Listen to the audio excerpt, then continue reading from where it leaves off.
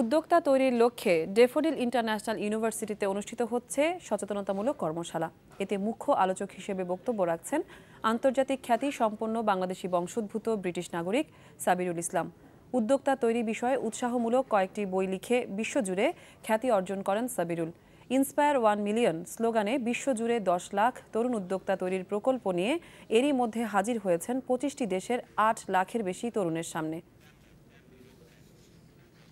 এখন সরাসরি চলে যাচ্ছি রাজধানীর ড্যাফোডিল বিশ্ববিদ্যালয়ে। সেখানে আছেন সহকর্মী ইকবাল আহসান। ইকবাল, বাংলাদেশি তরুণ উদ্যোক্তাদের উদ্দেশ্যে সাবিরুল কি বলছেন? সকাল থেকেই এই উদ্যোক্তা তৈরির বা উদ্যোক্তাদের যে ইন্সপিরেশনের যে বক্তব্যটি হচ্ছে সকাল 11টায় শুরু হয়েছে এবং এই মুহূর্তে যেটা সাবিরুল ইসলাম শুরু থেকে তার বক্তব্যে তার যে অভিজ্ঞতাটা ভ্রমণ এবং অন্যান্য বিষয়ে নিজে উদ্যোক্তা হয়ে ওঠার গল্প নানা বিষয়ে তিনি বলছেন এবং এই মুহূর্তে আসলে তিনি কি কি কথা বলছেন সেটা কিছুটা আমি দর্শকদের যদি শোনাতে চাই। এখন উনি বক্তব্য করছেন, দর্শকরা এই বক্তব্যটা আসলে আমি শোনাতে চাই আপনাদের।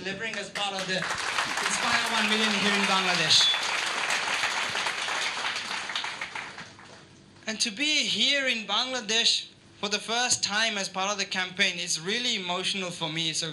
It's a heartwarming experience because I've traveled to all these nations in Africa, in Latin America, across Europe, across Asia.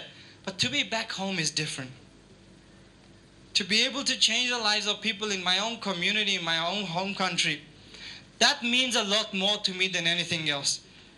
Because even if I see one person from this room stand up today and say to me or say to themselves or say to the rest of the world that I can actually go and achieve what I want to achieve in this world, and that puts a smile on my face, helps me achieve my dream.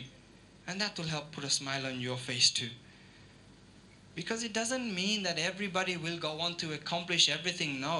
Even something small can make such a difference, not only in your life, but the lives of others. And to have traveled the world, the Inspire 1 Million, the first country I visited was the Maldives. Maldives, many people I'm sure heard about the Maldives. Many people go there on honeymoon, and I was there on the first night inspiring half the nation. Then it was such a rewarding feeling to have started in May 2011. In May 2011, I started the Inspire 1 Million campaign. And the second country to take part was Botswana. And again, this was hosted by JCI.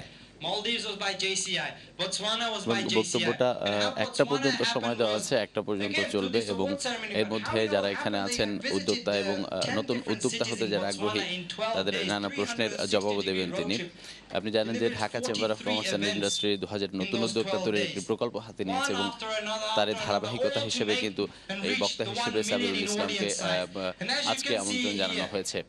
এবং সাবিরুল ইসলাম যিনি নিজেকে এর মধ্যে বক্তা, investor, entrepreneur সবকিছু ঊর্ধ্বে নিয়ে গেছেন এবং বিশ্বের 26টি দেশ ভ্রমণ করেছেন।